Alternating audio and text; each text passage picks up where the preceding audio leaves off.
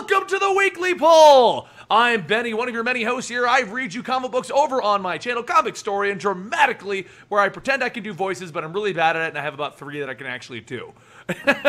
We have Sal from Comic Pop. He discusses your favorite comic books all the time, telling them to 2 people who don't understand comic books, which has now led to him getting even more obscure comic books to tell them about. Not bad. We have Rob, who explains your favorite comic books and everything else in your life. We're trying to get Rob to explain the weird side of YouTube. He is currently denying that job. That's not going to happen. Nope. And we have our special guest, co-host. I don't really know where you fall into, but you come into a lot of the shows, so we're going to call you co-host, Jason Inman of the Jawin channel and DC All Access and the Kickstarter Jupiter Jet. Would you like to fill in the new viewers about your Kickstarter, Jason? Sure, yeah. Our Kickstarter is at jupiterjetcomic.com. It is a 5-issue comic book series about a 16-year-old girl with a jetpack who flies through the sky, punching people with glowing eyes and shooting ray guns. That sounds cool, doesn't it? And it's set in 1935, because who doesn't like a period drama? It's a really all-ages fun comic book. It's my first comic book miniseries that I'm co-writing with my wife. So if you want to go over there, get some cool prints by Nicholas Scott, by Tim Seeley from Nightwing, all kinds of cool stuff, go over to jupiterjetcomic.com. And I have a special offer. Anybody from the Weekly Pool, I'm telling you, if you go over there, you donate at jupiterjetcomic.com, and you leave me a little comment or a message saying, like, hey, I found you from the Weekly Pool, I'm going to ship you a comic book from my own collection with a handwritten note saying why I just think this comic book is so cool. So if you want that, jupiterjetcomicbook.com. Jupiterjetcomic.com. Don't put the book in there. Only for the Weekly Cool people. All right, awesome. So before we can go to our topics today, which is the big one's obviously going to be the Ben Affleck Batman thing, the ears are to prove that emotions work in the real world for Green Lantern science technology coming up on my channel soon. I just wanted to start wearing them. I'm not going to wear them the whole time. This does not work well with me. Oh, see, I'm interested. Are you, or did the batteries die? I don't know if the battery's going to die. I probably should replace it before we actually did the shoot. So for those of you guys wondering, that's what this is. These ears allow you to read emotions. But I also wanted to say, today's episode is also brought to you guys by the official Weekly Poll Discord. Here's the link to that. You can chat with all the members of the Weekly Poll in between the episodes. We all get in there, we chat every so often. Some lovely guys are running that for us. You may know them as Mopey and Darkwing. They've put this whole thing together, and now we're getting it actually partnered. So that's another awesome thing. Cyborg Soldier says, the ears up, man, I was turned on. So that was one big thing we had to announce. And the second thing is, and Sal, I'll let you go ahead and take this announcement since you have 2 things to announce with it. The Bleeding Cool thing. Oh, yeah, right. I was like, uh-oh. Yes, thank you so much to the Weekly Poll audience and, of course, to the Comic Pop audience as well, because both groups, that is to say the Weekly Poll and Comic Pop, are winners of Bleeding Cool's 2017 Fan Awards. The Weekly Poll won Best Podcast and went up against some stiff competition, and Comic Pop won Best Web Series. So we can now officially say that we are an officially award-winning podcast. We're an award-winning podcast, and not only that, but we're the best podcast. Sorry, Jason, I know you also have a podcast, but at least you're on this one, the best podcast. Look, I'm still on both the 2 best podcasts on the internet, so it's all good. We should make shirts. We should have shirts like #1 Dad, #1 Podcast. See? My shirt says #1. Yeah. That's right. Funny side note, second place for best podcast was Sal's Elseworlds Exchange. Yeah, and basically the write-up for the Weekly Poll is like a commercial for the Elseworlds Exchange, which I'm like, thank you. But yeah, no, I am thrilled that we got this distinction. I'm just... I mean, we've always made that ongoing joke, and I've put it in the tagline of Twitch, best podcast on the internet, but apparently other people agree now. Not just full of it's nice to know. It's nice to be validated. Your new tagline should be like the Weekly Pool. Bleeding Cool loves us. Yes, Bleeding Cool approved podcast. Oh yeah, there you go. Bleeding Cool approved. I like that. Little dude, I updated my Twitter. I was like co-host of the award-winning The Weekly Poll podcast. That's right. So is that now the official title of the award-winning Weekly Poll podcast? Yep. Do we get like a trophy? And if I get a trophy, then the argument the internet. You just get applause. Well, Yeah. I'm gonna order a trophy and say it's from this. Sure. That's not a bad idea. All right, guys. So, I mean, that's just it. We wanted to go over a couple of little, like, admin kind of things. Go check out the chat room. Go fund the Kickstarter. I did. I took the other Cullen Bunn thing. So, you definitely should. Both of you did, and I really appreciate it. Of course. No, well, I mean, the artwork looks amazing, and the story sounds good. I didn't just do it for the Cullen Bunn thing. Really? Hey, he's a cool dude. He's a very nice St. Louis living man. Really quickly, I saw a couple comments in the chat. Everybody said, like, at what level? At least $5 or more, and I'll send you that comic book because, you know, come on, you don't want to put me in the negatives, do you? Right. It costs more than $1 to mail it. Yeah, there's 400 viewers right now. If every one of them did $1, you'd be sending off 400 comics. The shipping would be more than you got. Yeah, right. I would be in the negative. Exactly. Besides, why wouldn't you want to buy the book? Come on. Yeah, come on. Oh, is 5 where you get the book? No, at like 15, you get a digital copy of the book. So. Okay, well, because I remember when you first announced it, I was going to be like, well, I like the art, I like the story. I'll get the one where I get the book. And then I saw the Cullen Bunn thing, and I'm like, and now I'm paying a lot more. But you still get the book. But you get I was actually not going to lie. I was going to ask you that off the podcast. Do I still get the book, or do I No, just you do. You still get the book. Yeah. Nice. All right, awesome. So let's go ahead and talk about the big topic. We're not even going to waste any time. It's the big thing. Ben Affleck is not going to direct the Batman movie. Nope. Oh, before we get into that, though, John Apocalypse. Sploosh. Oh, okay. Okay. There you go. Like, Rob's like, but I have another announcement as well. I thought have Rob a had very like, important inside announcement. information about Ben Affleck. Yeah, I was going to say, what is this? But I do want to say I this know before we people- move forward with this discussion. This is for the discussion. I've seen a ton of rumors. Ben Affleck's not going to be Batman anymore. He's already quitting. Yeah. I've looked into these. There's no confirmation from DC or Ben Affleck about any of that. The only thing that they have said is that he's not going to direct. And then everyone and their brother is now running thousands of rumors on everything from Forbes to Bleeding Cool about what does this mean. As far as we know, official wording is that it means he's not going to direct. That's it. But he's still committed to being in the movie. He still wants to be Batman. He still intends to write the script from what we're seeing. Everything else is on point. He basically just said, I can't do all three. It's too big of a project. Do you want to? Yes. Did you guys talk about last week on the weekly pool that I unfortunately couldn't make it onto? Did you guys talk about like the new writer for the Flash script? No, we didn't get a chance to talk about it. No, we should talk about that too. Here's my. This is what I think this all means. Ben Affleck not being the director of Batman and that new writer for the Flash means absolutely nothing. The movie's still going to happen. Right. Yeah. Like everyone's all like, it means, it means it's going to be horrible, and it's going to be the end of the world. Guys, look, I love DC. Everyone knows that. I literally have them tattooed to my arm. Yeah. But DC, while not horrendous movies, is not like Marvel Cinematic Universe level yet. So anything's an improvement at the moment. So we're good. Yeah. I just think, I actually, to be honest with you, I appreciate him stepping down because that means that he's like, and he's a big Batman fan. Like, he's a big Batman fanboy. He built, like, a fake Bat cave into one of his old houses that Kevin Smith now owns. Kevin Smith talks about it all the time. I appreciate that Ben Affleck was like, look, writing this is going to take me a long time. Playing Batman is a lot of work. I can't direct this and make it a great movie. I appreciate that he stood up and was like, I can't do this. Well, as I understand it, he also lobbied to try and get like the suit to be more comfortable so that he could actually like direct and be Batman at the same time. Like there was this whole thing where he's like, because I just imagine, and that was the thing that clicked for me because I had this moment where I was imagining him being like, where are the other drugs going? And then he's like, okay, I'm gonna have to get everybody come on, like, and then try to direct while being Batman. Well, and that's just it. Like him directing a mob period piece or whatever. He's in nice, comfortable suits. He can stage and do it. But this is Batman in the skin-tight Batman suit. Yeah. I mean, also keep in mind, this is Ben Affleck. It'd be different if it was just like some random guy, but Ben Affleck has enough juice that even if he's not directing, he's directing. Like, if he comes along and says, hey, look, I would rather we do something else instead, like the new director, I mean, I doubt that he would, we would be like, yeah, we'll just do whatever you want. But I'm pretty sure as a producer, and even just as a well-respected actor, will probably have a pretty good amount of pull in terms of what it is that will and won't happen. That being said, if it turned out, if it were true that Ben Affleck wasn't going to be Batman, if him backing out as director got this much attention, the world would know that he wasn't going to be Batman. Like, there'd be no doubt about that. Yeah. So, Plus, I have a feeling. I think Ben. Go ahead, Benny. Oh no, you go ahead. Good. I talked. Well, I was going to say, like, with as big a Batman fan as Ben Affleck is, I think we're gonna have to pry this role from his cold dead hands.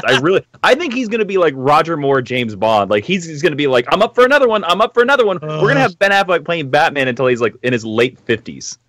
I mean, like, then they can finally do The Dark Knight Returns. Yes, exactly. And Ben Affleck might be like, I'm not quitting until I get to do The Dark Knight Returns. Yeah. See, but I was basically going to say, like, everyone's all worried that he's going to quit. Let's just go ahead and say, Ben Affleck is tired of being Batman for whatever the reason.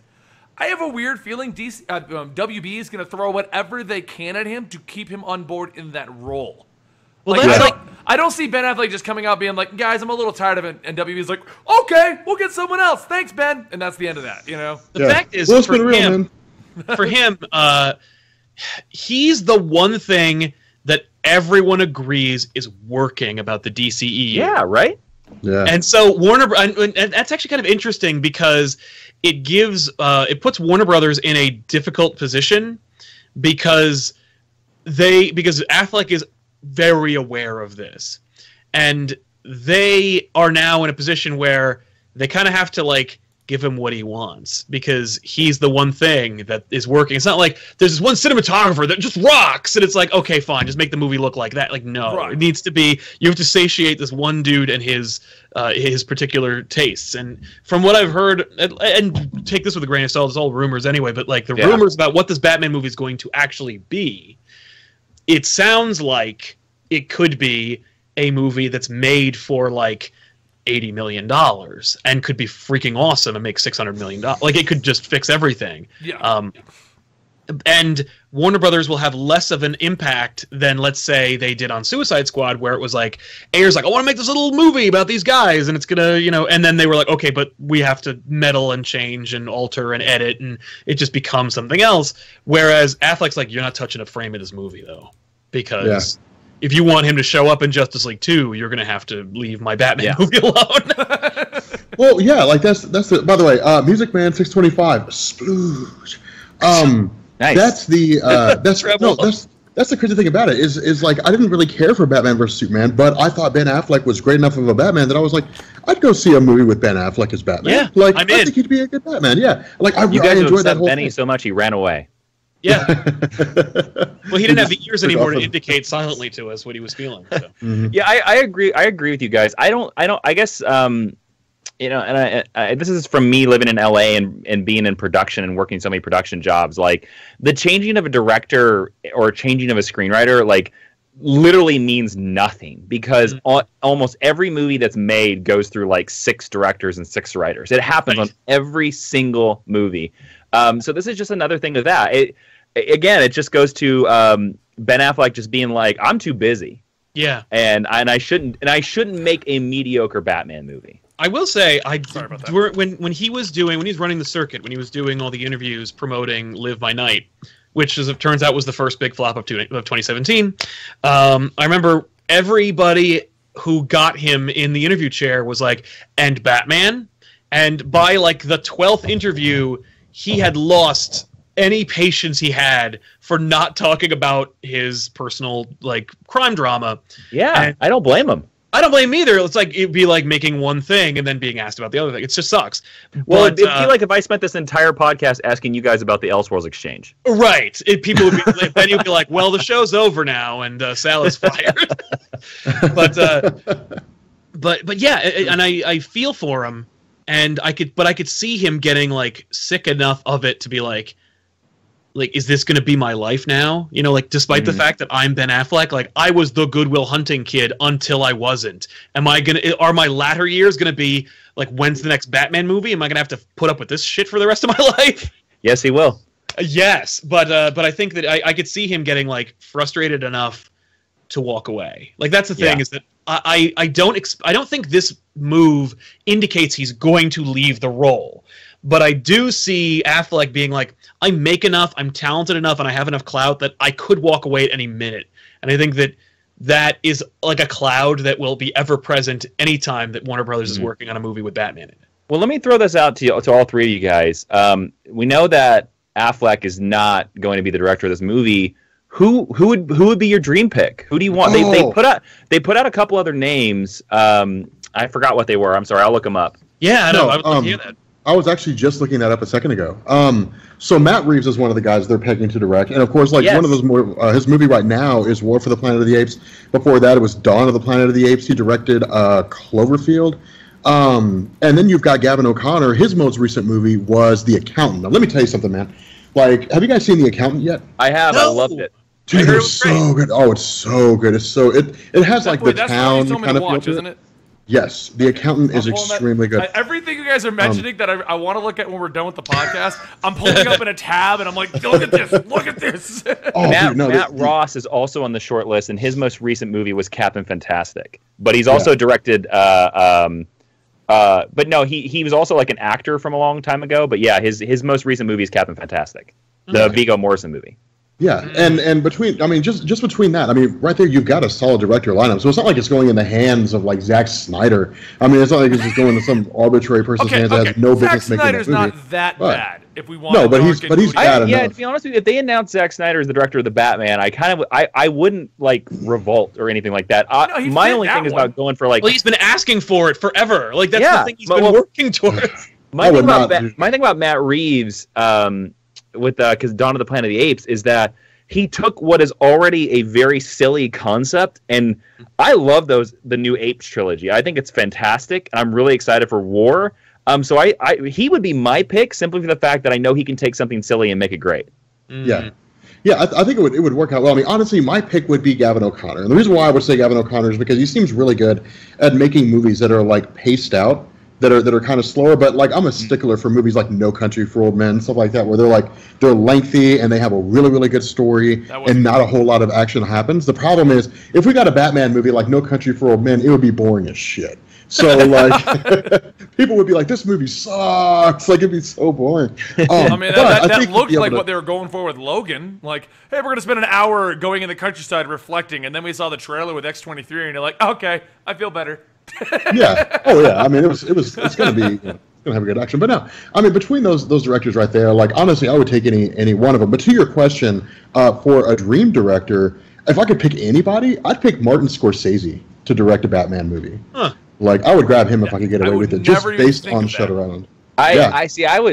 That's an interesting choice, but I think Martin Scorsese would make a boring as shit Batman movie. No, I don't think. I'm not the only one, Jason, because he said that, and I'm like, okay, well, you know. I mean, he's a great director. So like, yeah, you know what? I'll one up you. Like I'll say Martin Scorsese from '98. I would love to see make a Batman movie. Yeah, not today's Martin Scorsese. You don't want Shutter Island, Martin Scorsese? That's what I was going to say. Like, Shutter Island's amazing, but there's definitely like an hour in the middle of that where you're like, I can take a really long pee break, and I don't think I'm going to miss much. Oh, what's his new movie, Silence? Oh, yeah. I've heard it's really boring. I haven't seen it, but I've heard a lot of people say it's really boring. There's a lot of reasons why that movie is bad. Isn't it? Okay. Then let me ask you about this. What about like Steven Soderbergh? Guy directed the Ocean's movies. Like he would bring some crazy I'd like to see him do a team book because the dude can juggle a cast. Like I would rather see Steven Soderbergh do like an Avengers movie.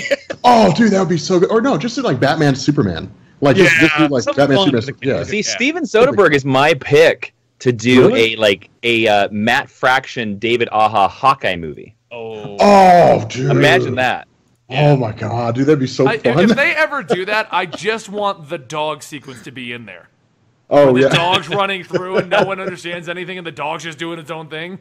Yeah. What was that dog? What was it? Pizza Dog? Is that what it was? I think that's what they ended up calling him. Yeah. Yeah. They named him Pizza Dog 2 when he got a second dog.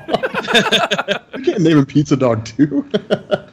I would. Oh my god, I would watch the hell out of that. Like Clint Barton, Kate Bishop, Hawkeye team up movie. That would be awesome.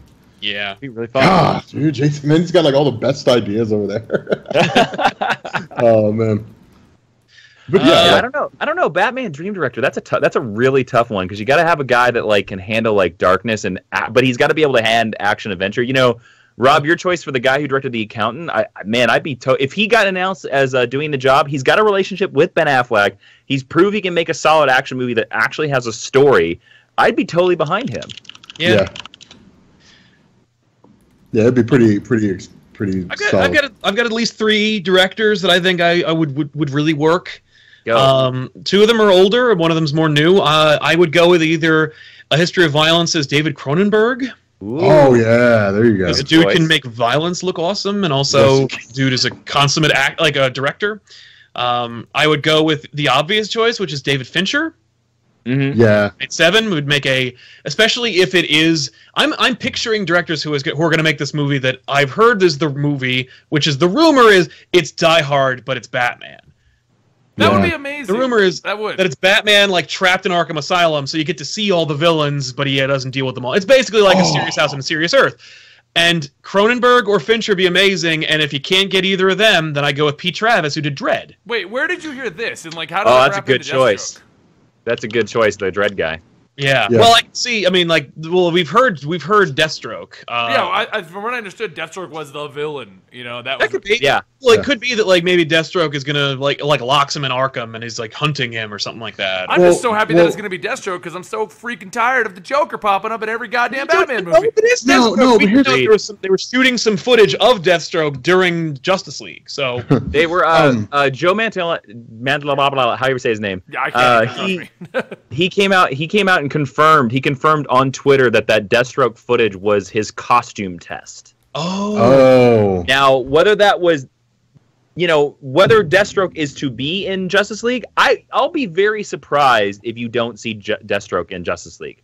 It was around the same time that they were filming that movie. It'll be a cameo, but like, why wouldn't you do that too? But yeah, he claimed on Twitter, like he was like, this is a costume test that we did for Deathstroke. That was where that weird footage came from.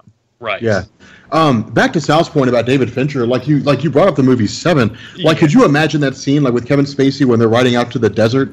He's going on that whole spiel. Like, could you imagine like Batman and the Joker? Yeah. Like, dude, that'd be incredible. That'd be incredible. Well, if you put Batman in Arkham Asylum and you got David Fincher making that scene, you have a Joker scene, you've got a Scarecrow scene, you've got a Killer Croc scene, you've got a Mad Hatter scene. Any character you want to do, you could have a Kite Man scene, and it would be amazing. Yeah. Kite Man. I love what Tom King is doing with Kite Man. I love what he's doing at that. Yeah, the recurring joke of Kite Man. Yeah. 2 second sideways track, whatever you want to call it. Did anyone see the image that Tom King tweeted out about the next story arc for Batman? No. It was Joker. Oh yeah, that's right. Yeah, he tweeted out Joker's his next arc. Yeah.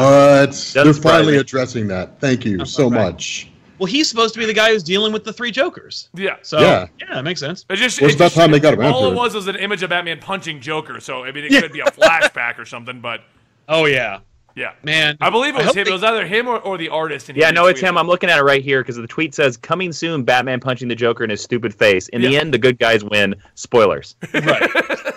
Well, the good guys are the Joker. Yeah. I really hope he got permission to tweet that out, and DC wasn't like, "Whoa, no!"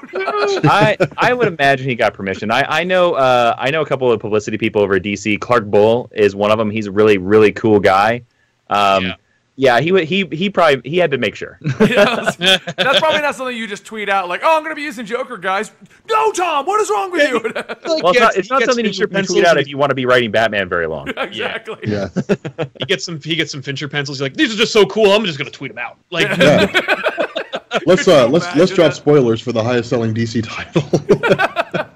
Oh man, I feel like this David Finch guy. He needs a lot of help. I'm gonna help out his Twitter account, and maybe people will get to know who he is. Look, he's Batman. Yeah. Wow. But yeah, man. I want to see a really, really solid Batman movie. I want to see like a quiet but awesome Batman movie. I want to see. I would like to see what we had in Batman Begins, but in a realistic Batman world, not a realistic world take on Batman. I want to see like that dark, that moody, that character, that kind of a thing, but in a Batman world where villains have got like croc faces and stuff. Where Killer Croc could exist. Yeah, I really want it to be like a mystery. I really want this. I really want this Batman movie to be, and I don't know how you're going to do it with Deathstroke, but maybe you can somehow. Yeah. I really want it to be like this detective mystery because we haven't had that in any superhero movie so far. Like a really, really involved. Like imagine, like you brought up Fincher. Imagine the mystery of Gone Girl applied to a superhero. Yes. Oh my God! Dude, who was it that directed The Place Beyond the Pines? I don't know. Dude, that movie was super good. That one had like Bradley Cooper. It had Ryan. David O. Russell. I don't know. Maybe it was, but no. Okay, see, but here's Derek C. in France. I don't now, know. if we were going to extend this out, I would say Ridley Scott, 1982 Blade Runner. I would take him to directing a Batman movie. That would be insane. I would love that. Maybe not today. No, it would have to be definitely not 82. It would have to be hungry Ridley Scott, not Alien. Yeah. Not comfortable Ridley Scott. Yeah. I'm doing well. If this fails, I don't really care. Yeah, post Gladiator Regardless, Scott is not my favorite Ridley Scott.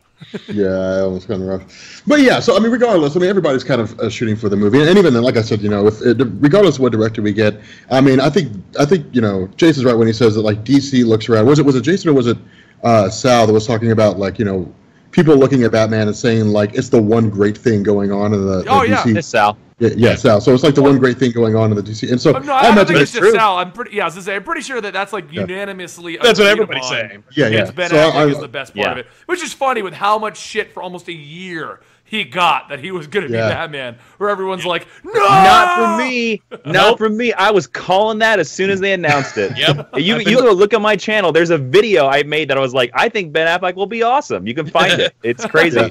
Everybody called me crazy, and I was like, he's an Oscar winner. He's not going to screw this up. Right, he's not going to come in and just be like, no matter what, I'm this guy. Yeah.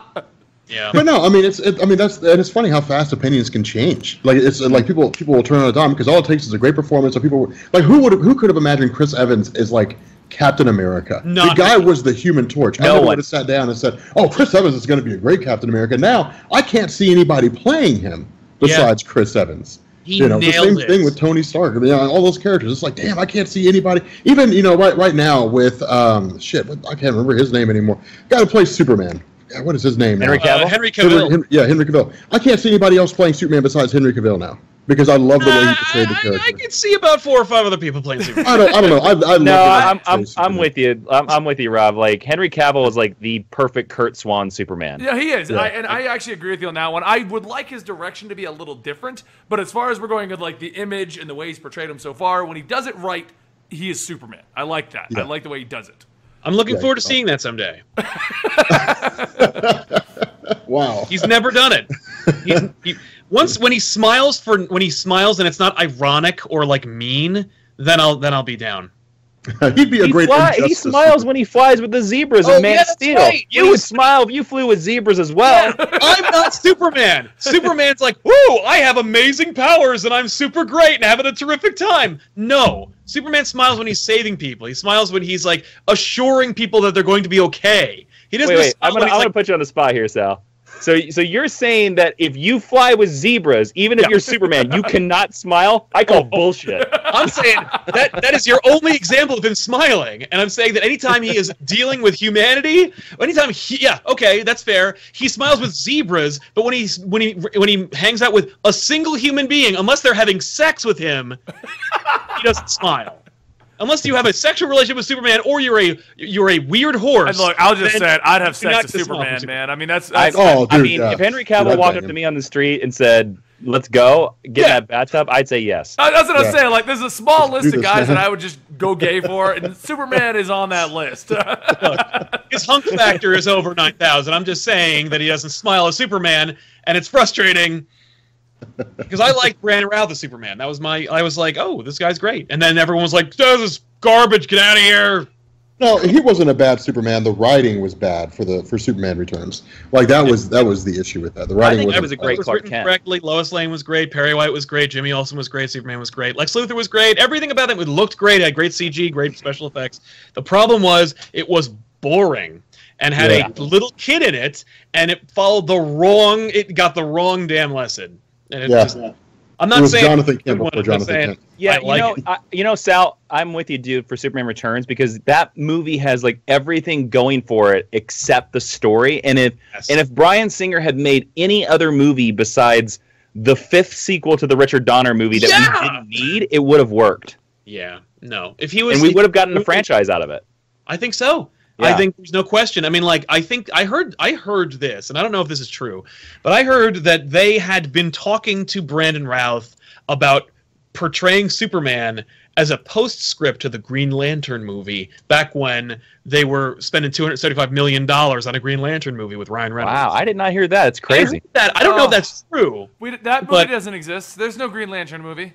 That's right. There's no CG mask. No, Benny, no. But you want to know a fun fact? You know a fun fact? You know who lost the role of Superman to Brandon Routh barely? Henry Cavill. That's funny. Really? You can go YouTube. You can find his screen test for Superman Returns. It's Henry Cavill. Hey, maybe he'll be a better Superman. I don't know. You know what I do? Yeah, that's fine. I'll check that out. I mean, that'd be a great way to bring him back. Just be like, I died, and now I have an appreciation for life. Go life! I'm Superman. Hey, Zebras. Zebras. No, in all honesty, I mean, I like, back to the Batman thing. I mean, I'm really digging where they're going. The only issue that I have with this is it feels like with Ben Affleck, they're kind of throwing all their eggs in one basket, which isn't necessarily a bad thing. But in all honesty, truth be told, if I had my way, I mean, Justice League is cool and everything. I want to see Justice Society. Like, I want to see Jake Garrick. No. I want to see some Justice Society stuff. On the big screen? Yeah, you do that after you do the Justice League. Well, as amazing as that would be, I don't really see that ever happening. I mean... Oh, I do. Well, I mean, I see Scott up in here. Yeah, well, you know what? People said the same thing about Black Widow. Why the hell would they put Black Widow in a movie? Like, why would she be on the silver screen? Because Marvel only has like 3 female leads. I mean, that's why. Yeah, and they made it work. Okay, let me ask you this. Like 15 years ago, would you have said that there would ever be a chance that you would see Iron Man in a movie? Of all people, Iron Man. And it's one of the best movies that Marvel's put out, and one of the best characters they have. They do now. Society in the movie screen, they're like, "Here's the other Flash, the other Green Lantern." They know who he is now. They knew who he was in Civil War. I don't know. You're reaching. I think you're reaching. I don't think so. No, I don't think I'm reaching at all. I'm kind of the same way. I don't know if we'll ever. I think it's a ways down the road before we see JSA. I think, but you know what? I'll tell you what. I would not be surprised at all if in the next 5 years we get a JSA TV show. Yes. I can see that, yeah. You practically got one in Smallville. Yeah, and we practically got one in Legends this season, too. That's right. We got one in Legends Season 2, and the characters are popping up in Flash. We have Jake Garrick and stuff like that. Mm-hmm. Yeah. No, I think you'll sooner see the Crime Syndicate than you'll see the JSA in a movie. That would be amazing. That would be amazing. I'll see that Justice League movie. Hey guys, didn't you like Justice League? Well, here's an evil version of them. It's like that evil Superman doesn't like zebras. Yeah. He beats up zebras. And he's like, "Fuck you, zebras." I like horses. You're just horses with stripes. Go away. You're undomesticatable horses. You're broken. You're broken horses. You don't even neigh like horses do. Like, get out of here. Scary sounds, and I can't ride you. That's you can't even camouflage well. You have to go to a painted fence. Yeah. You suck, zebras. Yeah. Okay, so now that we're ranting about zebras, what are the other topics that we have? We're talking about zebras. I don't even know if it's the next one on the list, but let's go ahead and talk about Cloak and Dagger.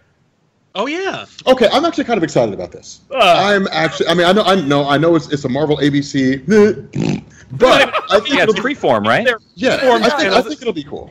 Where on that channel they bleep the Gilmore Girls, so I'm looking forward to seeing what's serious. Yeah. Freeform. Okay, so there's ABC, which is the family friendly. But Freeform is the really family-friendly network. It's ABC Family. Yeah.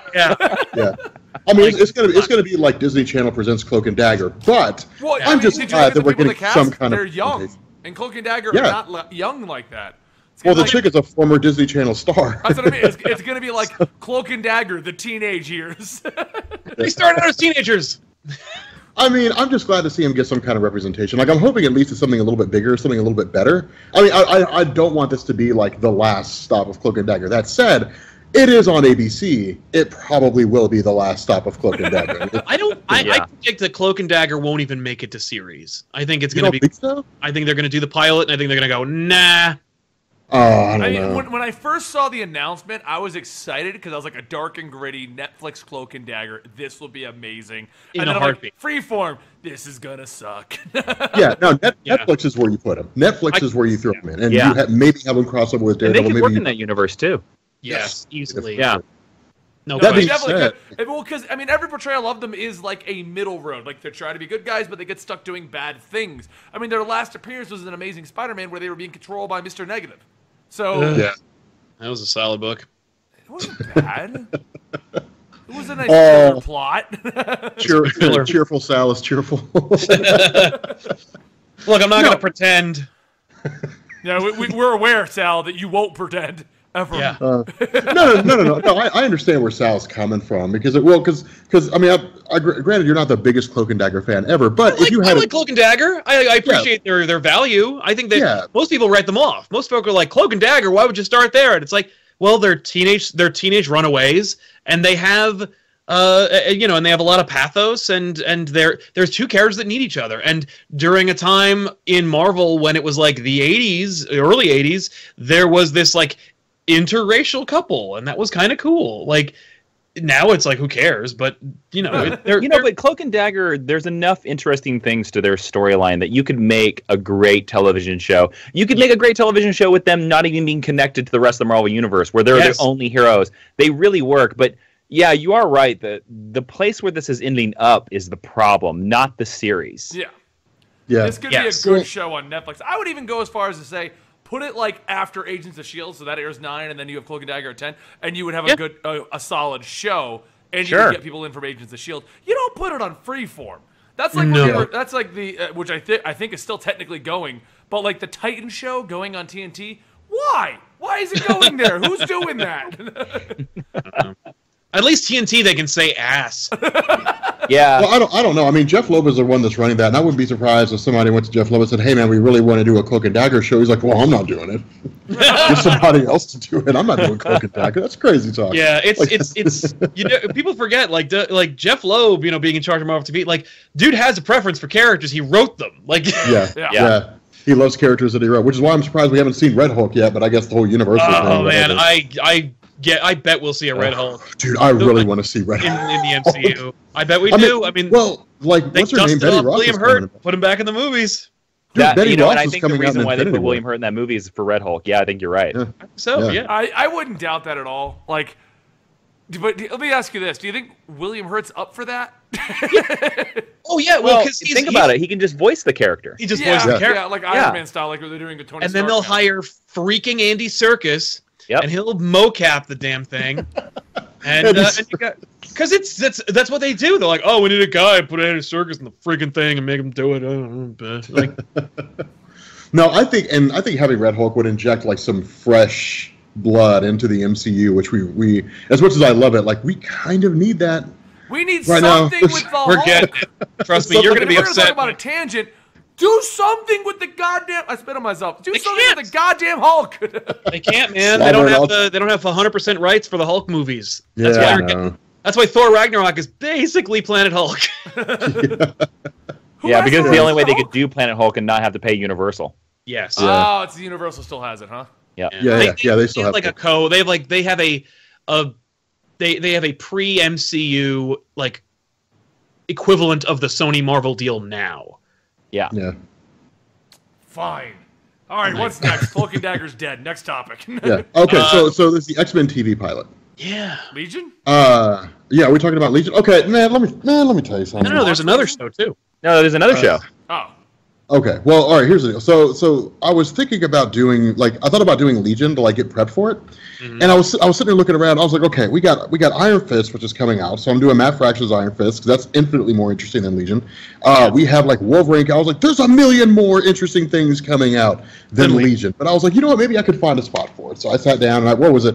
X-Force, whatever that. Were the New Mutants where Legion got its own? Mutants. Yeah, New Mutants. Yeah. And I was going through that and I was like, dude, I am not making videos on this. I'm not doing videos on Legion. Now, I thought about doing one on, was it Age of X? The one where he, warped reality? Okay, yeah. Change all existence? That I thought about doing because it's just a one-shot story, which I may end up doing in time for the TV, just to kind of, because Legion's kind of cool in his own right, but I don't know why they chose Legion. He's like the guy, Legion is like the one-hit wonder. He did one thing cool, and, he just set the stage for Age of Apocalypse. And it's yep, that's what Legion did.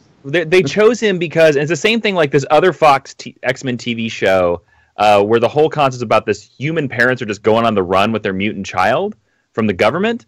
Mm-hmm. It's because 20th Century Fox is weird. They're so old school. They will not let you do the X-Men or any part of the X-Men in a TV show. So there's basically like selling out these concepts by being like, look, you can't make an X-Men TV show, so just make like the janitors of the X-Men universe. We'll put an X in the title. People will think it's an X-Men show. Yep. Yeah.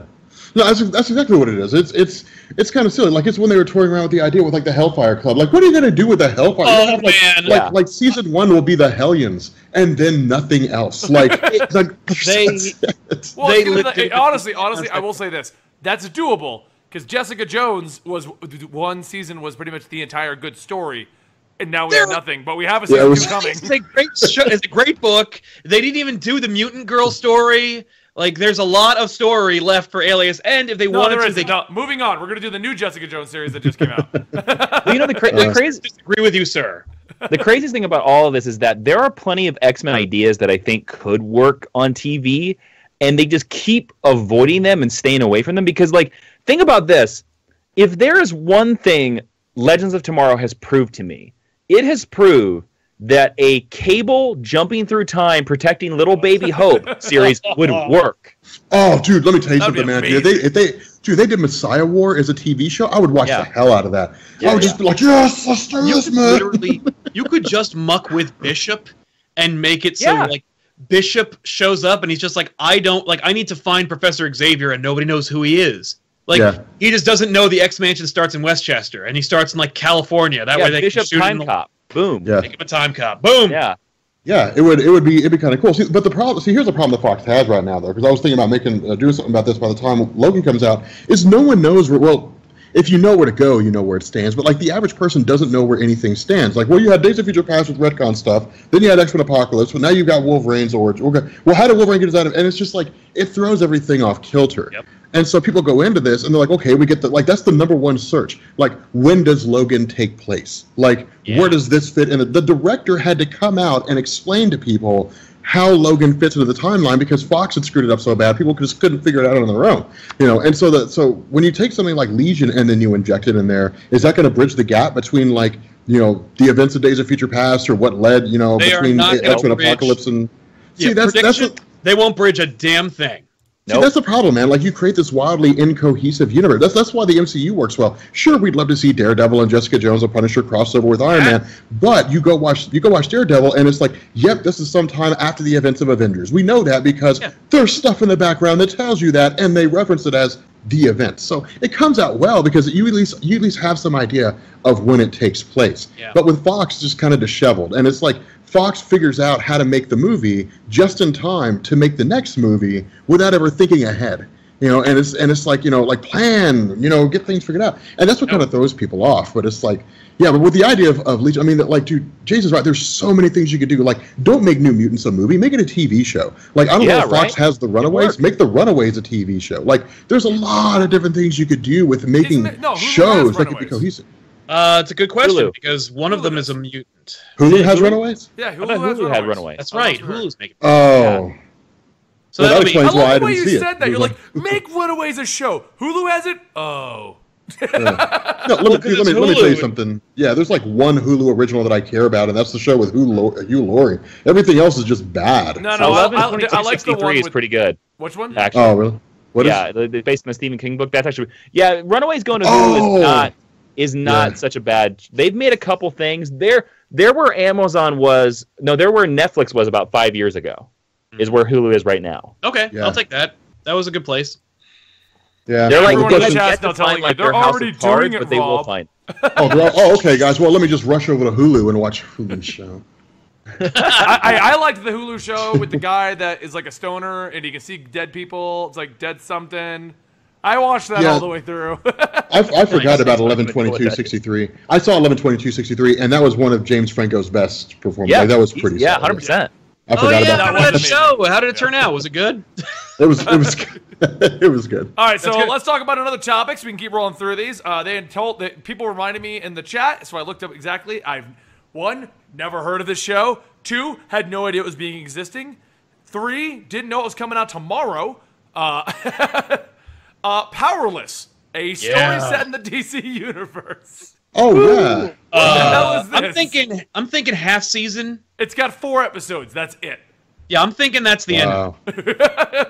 It's the month of February event for NBC. No, yeah, and we don't want to put our friend from DC All Access, Jason Inman, in any kind of uncomfortable position. Yeah, but yeah. We just went to their set.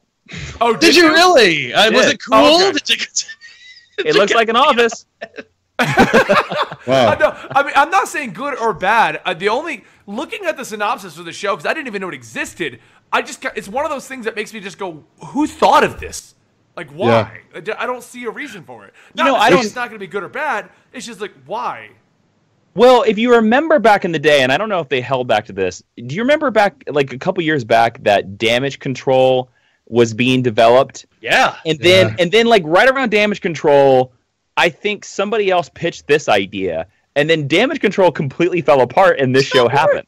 Yeah, I didn't hear about it falling apart, but I remember like the Damage Control pitch came out, and then I remember that DC pitched an insurance company show. Yeah, and I was that's what the show is. Yeah, and I was like, you're gonna have 2 shows about the same premise in 2 different universes? That sucks. And then nothing about Damage Control. The only thing I can say about this is this doesn't sound like a horrendous idea. But it's on NBC, which means it's not set in the CW universe, which is where this could have flourished. What is with these? Yeah. What is with these? This dividing your house for no reason? Well, no, I mean, but this because it's where you sell it.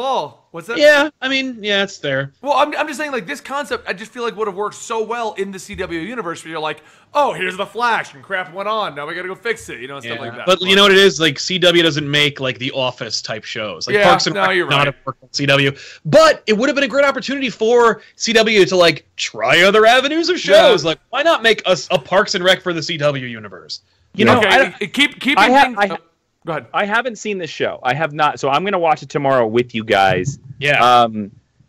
Everything about the idea could work and could be funny as hell. Okay. I haven't seen the show. I don't know. My biggest worry about this is that this show could be really good. Like, this show could turn into a Parks and Rec. This show could turn into a Superstore or something like that. Yeah. But will NBC give it the time to develop into that? Well, okay, no. Now, normally I would agree with that, but I would harken back to Heroes. Like, Heroes was huge when it first came out. There was a lot of anticipation. The problem with this is that no one knew. In fact, I just found out now. Yeah. So, like, I mean, you don't say, like, hey, guys, here's this great, big, huge, month-long event, and no one knows it's happening until the day before. Like, that's a very terrible way to advertise your product. Yeah. But I feel like that's definitely going to hurt this. The fact that, like, I mean, if us, like, so half of the people on this podcast... The base.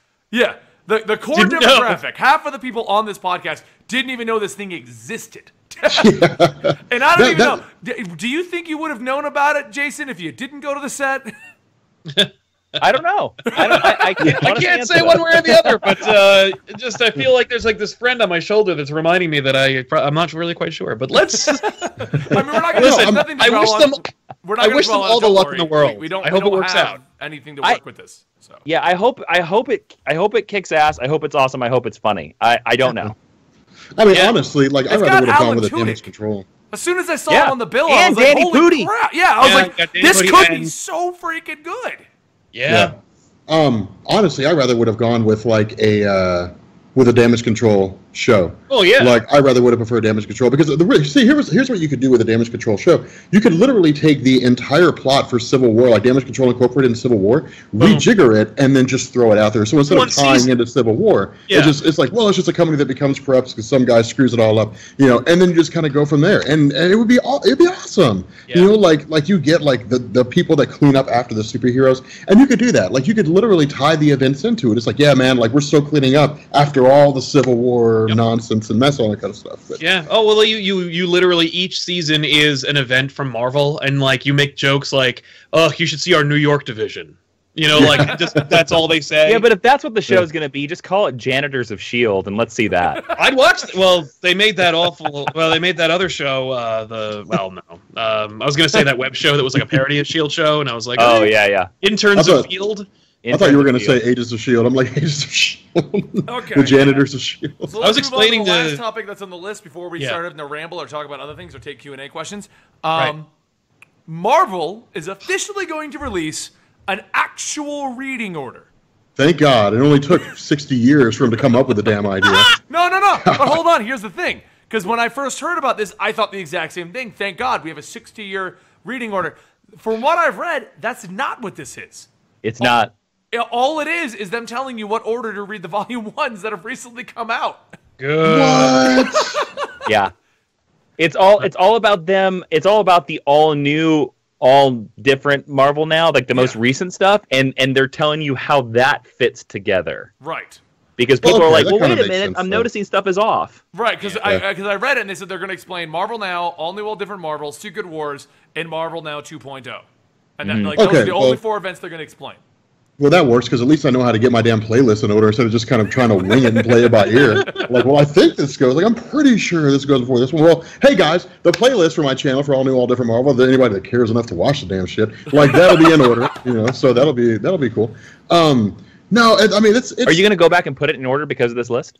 Yeah, that's exactly what I'm going to do. I'm going to take the list. Like, I'm literally just going to follow. You're the the list. one guy. I love you. Hey, I do it when the fans let me know that my playlist got way out of order.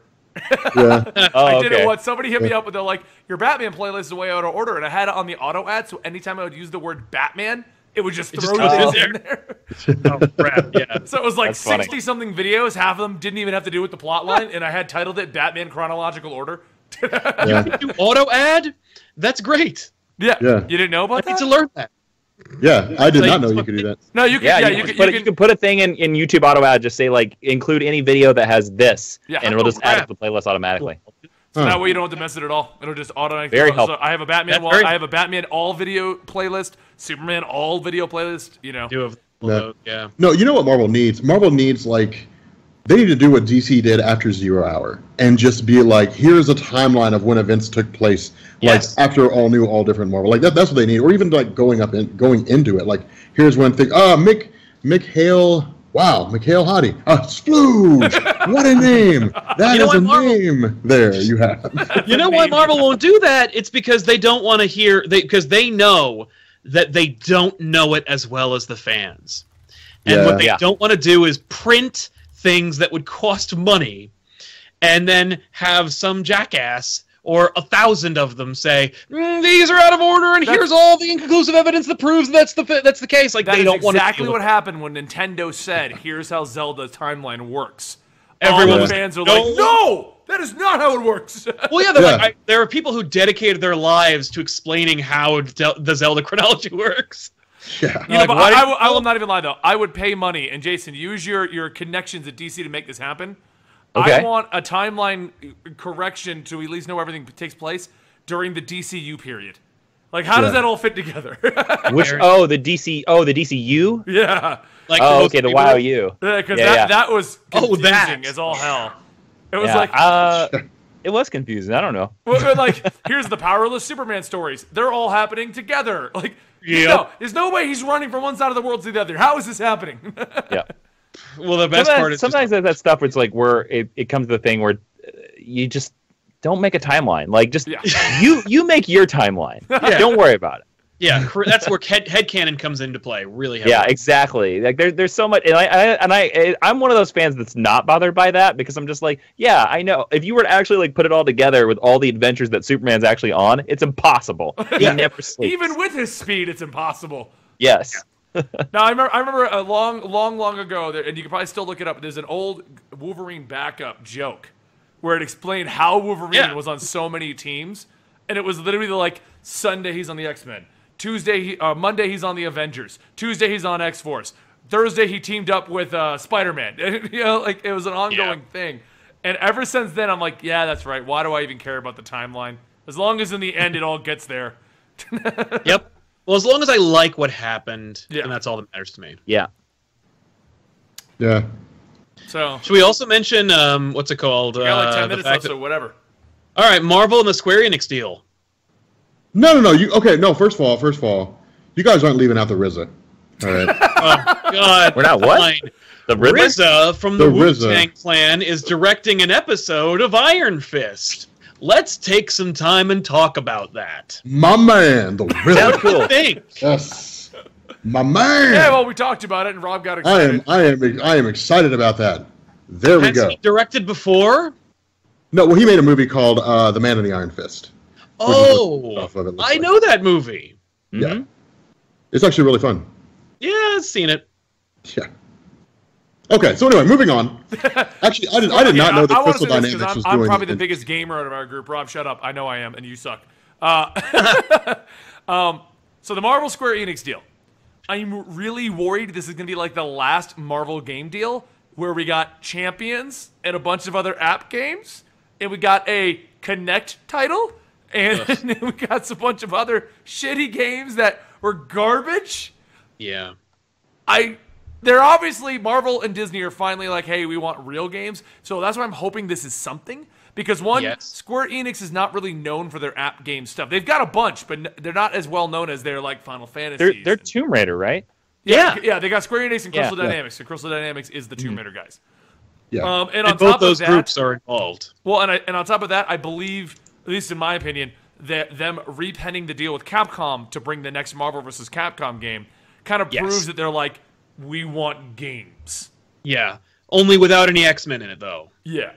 Because if you look at the roster for that Marvel Capcom 4 or whatever, it's got no X-Men in it. Really? Yeah, you know that sucks. Well, you know what, It though? I really played a sucks. shit ton of Marvel vs. Capcom, and the only one I ever used was Wolverine. Swiss cheese!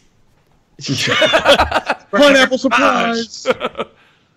I will say, if you have the rights to the characters in your video games, just put the damn characters in the goddamn game. Like, don't play this happy horse shit where, oh, but they get this, and blah, blah, blah. If you can make a comic book in which the X-Men and the Avengers can team up and fight Galactus, goddamn put the fucking comic out and don't put us through this shit anymore. I'm sorry, I'm just so sick of this, like, playground nonsense about, like, who's got what and who can afford that. Like, I'm sorry that Wolverine can't be on the Avengers, you jackasses, but, like, get over it. Just get over it. I can't handle it anymore. I'm just like, just stop. Yeah. First up, Sensationic. No, it has not been officially released. We're going off of the rosters we have seen of them images. Yes.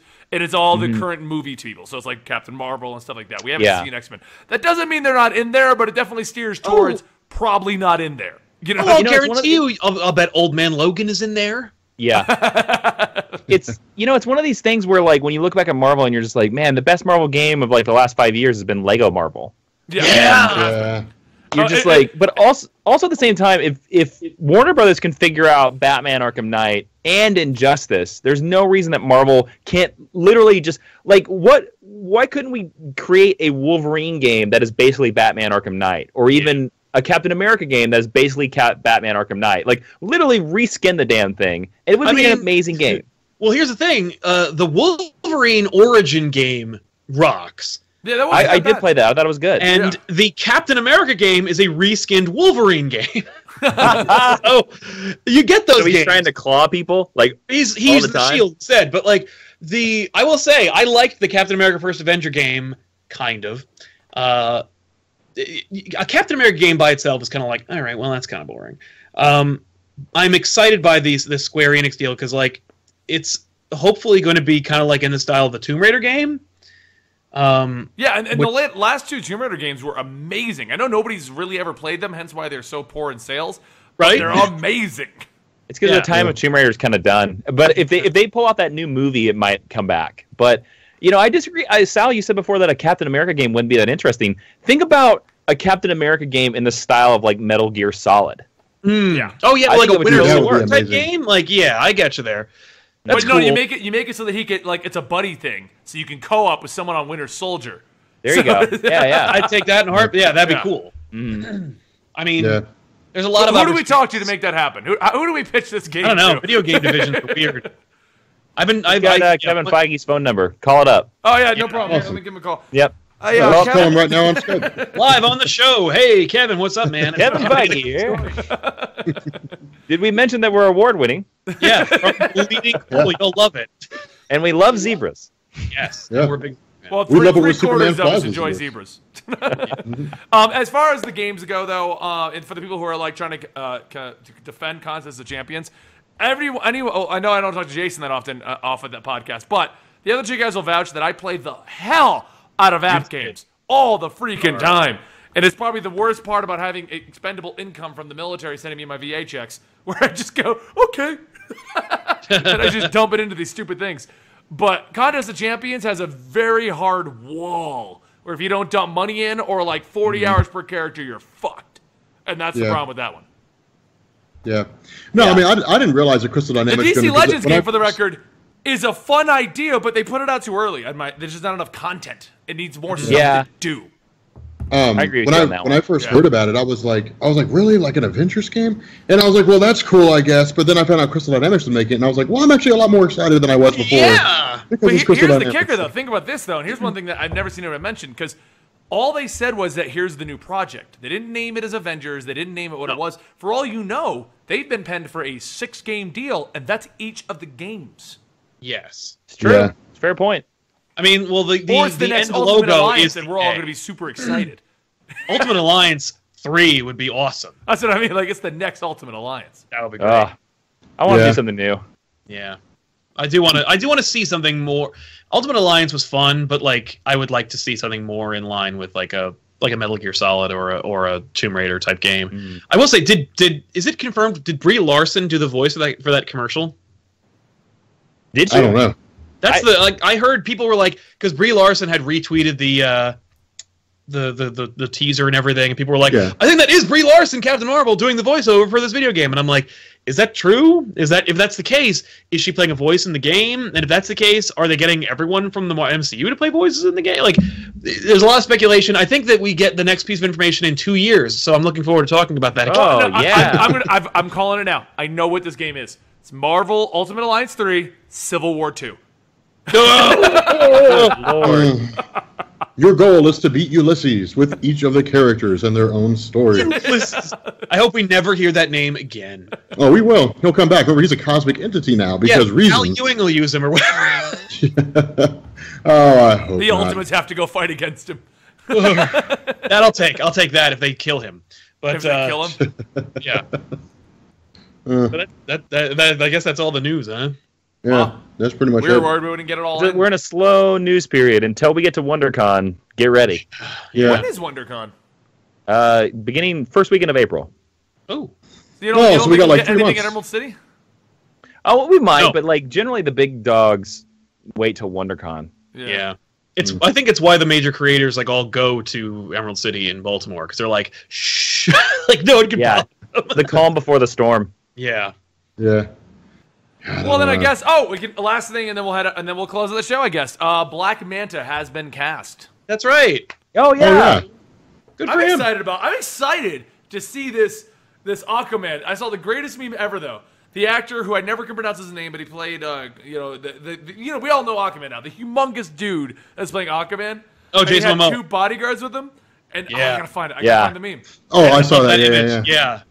Yeah, like we all want to get to the point where we're bigger than our bodyguards or something like that. Something like that. Yeah. It was like that moment when your bodyguards look like mini bosses to get to you. Yeah, that's right. That's what it was. Oh God. Yeah, I saw that. I'm like, what role do those guys serve? Like, yeah, they're just armor. They're just does he just like pick them up by their feet and just swing them like baseball bats? Like, I don't understand. That's funny. I mean, that's pretty much it. There's not much going on with that. We just know he's been announced. Like, we have an Aquaman. You know what? Every announcement they make about this Aquaman movie is good. I'm liking it, and more I'm like, God damn! Next year, we could have a fucking awesome Aquaman movie and confirm that we are now in the Bizarro timeline. Yes, they can't get Superman right, but this Aquaman movie was the tits. Like, oh my God, yeah. Wait, okay, what do you guys think that's going to do for the name of? Because Aquaman's just nothing but a household joke at the moment, thanks to Super Friends and Robot Chicken and all. I don't think this movie will fix it, but I think it will do. It will be you'll get extreme jokes on both sides of the spectrum, and that'll be it. Like, it'll just create another joke meme for Aquaman. Yeah. I don't think so. I think Aquaman will be solid now. Yeah. Also in the realms, The Rock is not playing Shazam. The Rock is playing Black Adam. Evil Shazam. Right. Evil Shazam. That's who he was when I was growing up. Like, I'm like really anti-Shazam. That's what we're doing. Like as a child, that's who I thought Black Adam was. Just like another Shazam that was bad. I'm like, so basically he's Negaduck. Thanks. All right, yeah. So, go ahead, Rob. No, it's fine, Benny. You've been interrupting me the whole fucking show. It's fun. I'm just going to hang up on you now. Nope. No, I was going to say, so, I mean, that pretty much brings the podcast to a close today. Don't forget, if you want to chat with us after the show and between the shows, I don't think we'll be around there much after the show today, but we do talk in there between the shows. You can go to our Discord, and that is the link to that. That is the official Weekly Poll Discord. Me and Rob frequent in there. Sal doesn't even know it exists. I am on there. I have a Comic Pop Discord, you jackass. I'm such an old man. I've never used Discord. It's going to be the new Skype unless Microsoft pays a shit ton of more money. All right. Yeah. Which Microsoft will probably do. But anyway.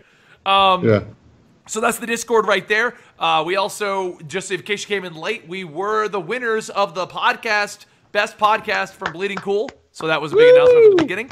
Thank you. We do upload this to YouTube. It goes to Comic Pop and Comic TV. That's where it goes. That's right. And why don't you go ahead and close out the show by letting people who just joined us late about your comic that you have written and are getting published, Jason. Oh, sweet. Yeah. My wife and I, we co-wrote a 5-issue comic book series. If you haven't heard, Jupiter Jet. It's on Kickstarter right now. We already hit our goal, but we could always use more. We got more stretch goals because we have a 5-page backup by somebody who has drawn on DC Rebirth The Flash. I can't say his name, and we're not going to announce it until we hit the stretch goal. So we need your help there. And for anybody that at the weekly poll that comes over and donates, JupiterJetComic.com, donate $5 or more. I'll send you a comic book from my personal collection with a note about why I sent it to you.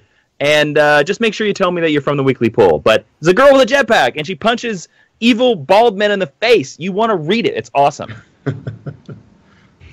Awesome. That sounds awesome. I donated. Super I know fun. Rob and Sal did. It does look did. amazing. It's not just... Jason didn't just come on here to get you guys to try and pitch into a comic. He's like, oh, it's a really crappy one, but I want your money. No, it actually looks amazing. No. It's got a great story. Send me your money, okay, man. Okay, don't even deny that there are some shitty-ass Kickstarters on there. Oh, dude, I will that's say. terrible. Oh, yes. I mean, we designed our Kickstarter based a lot on like what we saw other people doing, and we were like, let's not do that. Right, Don't- exactly. Yeah. Yeah, don't be the potato salad guy. we'll probably do a minor Q&A on Discord, Mopey, but we'll do it through text. We actually have a couple meetings after this. So, Yes. all right, guys, thank you for joining us for today's show. Don't forget to check us out on, where does the thing get uploaded, Sal? Why don't you let them know? It comes up on Comic Pop. Go to comicpop.net. Check out this show on usually between Thursday and Friday. And then it comes up again on the Weekly Poll official YouTube channel, which is on Comic TV. I think it's youtube.com/Comicstorian TV or something like that. Yeah. Yeah, something like that. But I always leave a link to the channel in the description box below the video when it's uploaded on Comic Pop. So check it out. All right, sounds good. We're also on iTunes. We're also on SoundCloud, guys, and this entire thing exists because of you. So thank you all. You've helped us make an incredible podcast that now wins awards. We can officially Yeah, make sure you say it's award-winning. You guys are we're be now proud the of that. award-winning weekly poll. Thanks to you, not us. You guys made it that way. Discord link one last time. There it is, guys. All right. Alan Scott. And with that, we will Alan Scott out of here. Alan Scott.